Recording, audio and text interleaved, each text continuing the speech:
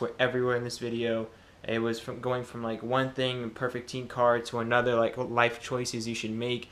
I'm basically talking about how the car that you get is going to determine your actions and your choices as you move on in life.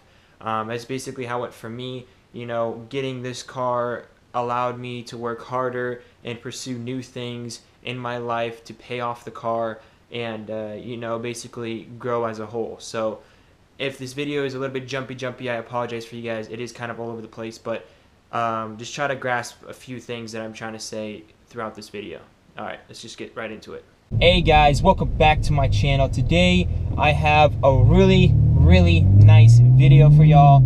I'm talking about the perfect teen car.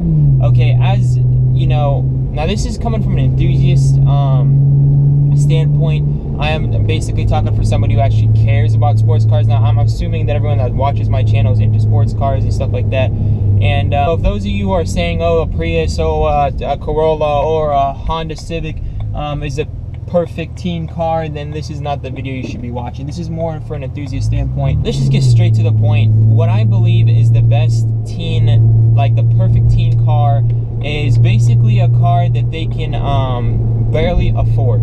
Now, this sounds kind of weird. You might be asking yourself, why am I trying to encourage people to encourage teens to buy cars they can barely afford? Now, this video isn't like in specific to a particular car, but in my opinion, it's the E90, because I wanted this car since I was a boy. Showed you guys from my last video.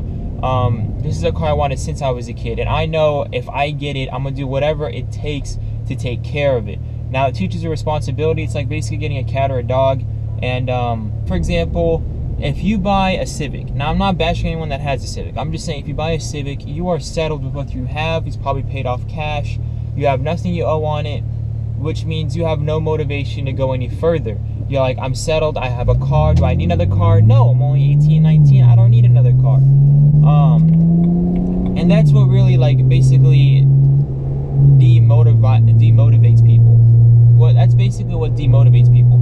People are going to be buying a car that they're settled with when they're even, like, they're going to work at a job, they're going to get the money, and then they're going to go buy a car cash. Let's just say $2,000 to $3,000 an average, you know, or like maybe $2,000 to $5,000 an average price range for a teen.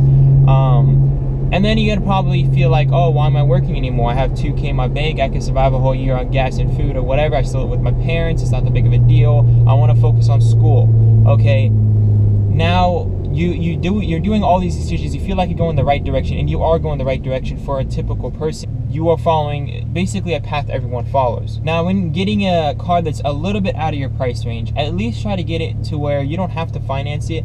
But for example, let's just say your dream car is going to be a BMW. Get the BMW. Try to, you know, don't be smart about it. Don't get a car with like 150,000 miles. Be smart about it. Get a car, you know, low miles, but get the car that you actually want. Yeah, so get what you want from the start, from the get-go, so you have motivation to pay for it. Even if you finance it, you're not going to go work, like, you're not going to be working 2 to 3 years to finance a car, and especially the car you didn't even want it from the first place. See, that car, you never, and this is again from an enthusiast standpoint, if you get a Corolla and it's financed for 5 years, you are really going to be like unmotivated to pay for that, your monthly payments and everything.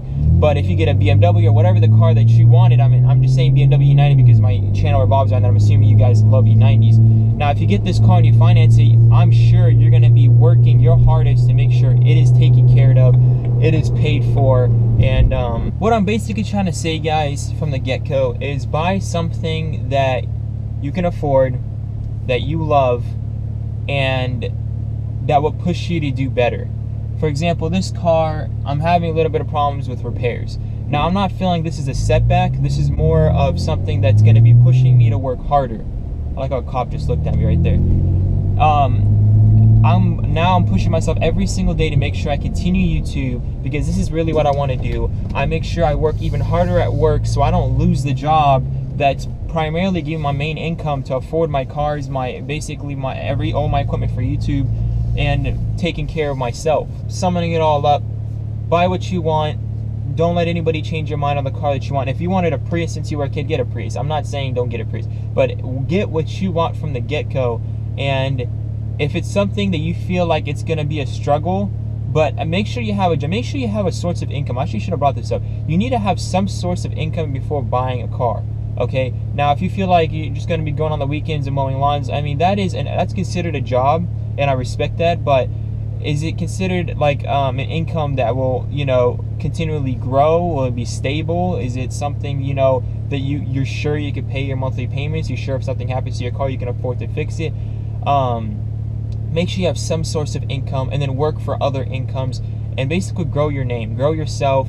YouTube is honestly, it is a secondary income for me, and I'm blessed to have it, blessed to have you guys. And I you know, YouTube is just another part of my life that I'm very happy and grateful for. So find what makes you guys happy, find what, you know, makes you guys strive. I wouldn't have went into YouTube if it wasn't for this car. I got the car, I was like, man, I don't know if I'm gonna be able to afford it, everything on it.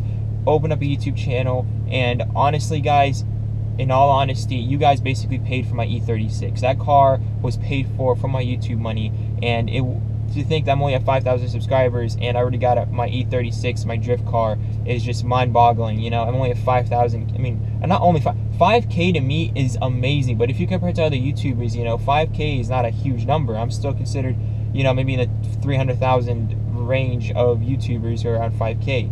But I mean, for me, it's a big deal, and I appreciate it. And I'm also about to hit 5K. I really do appreciate that as well. And if you guys have any video ideas, please let me know on my Instagram. I'm putting it right here. That'd be great. I'm just trying to find out more YouTube ideas, more video ideas. If you guys want to see more of my indicting, more of my E36 drift build, let me know. So if you guys did enjoy the video, smash that like button. If you guys did feel kind of similar to what I was thinking, it's just also smash that like button. See you guys in the next one. Peace out.